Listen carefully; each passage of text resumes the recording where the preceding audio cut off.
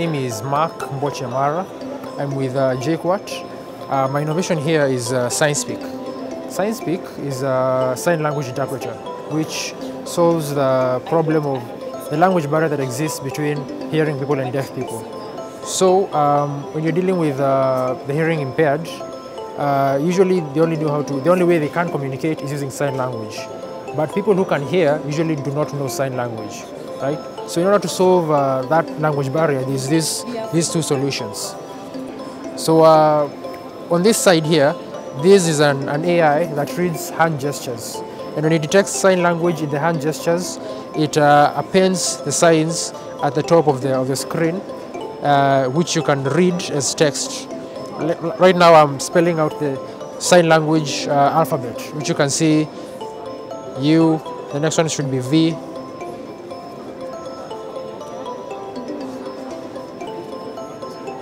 there, W, X, Y, Z, that way. So it can do this with any sign language sign which is out there. I just need to train the model.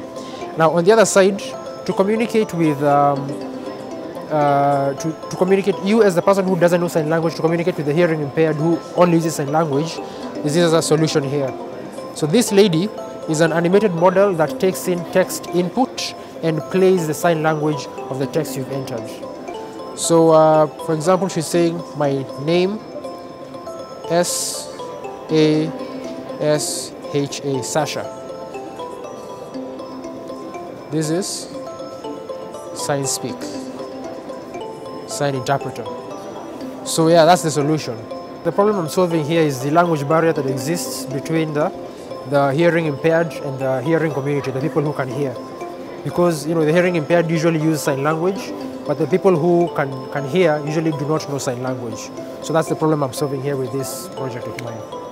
The Kenya Innovation Week has given me a platform to showcase my project to a lot of people, because there have been a lot of interested parties here who have been willing to help me out in terms of finances, maybe partnerships with organizations that can take my project to the next level. So the Innovation Week has, it has also helped me gain connections in people in fields, because this takes a lot of IT, like computer science information. So I have found some developers who I can work with and complete the project and take it to the next level.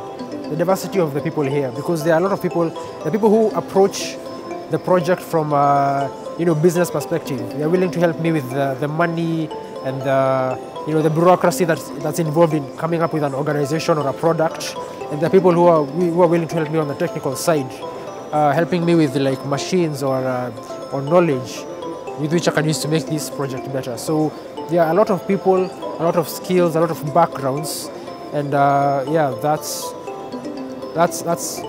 this platform it's very diverse, and I love that about it. Yes, definitely. When this is complete, even after, because I plan on having another project for the next year. But when this is complete, I will come back here to show that it's done. I showcased it here. I finished it because of the help I got from the people here, and yeah, it will be like a victory lap for when I'm done with the project, and to show thanks and to be grateful for this platform. In terms of support, of course, when it comes to putting a product to market, you need money for production. To hire the developers, to help host the system, the product online, and all things like that. That would be very, very helpful in my case. Also, maybe mentorship programs, because on the business side, the technical side I have covered, the business side might be a bit shaky. As I said, the diversity of the people here ensures that there will be someone here. There are actually some people. Some people have come and told me that they can help me on the business side. There have been people, and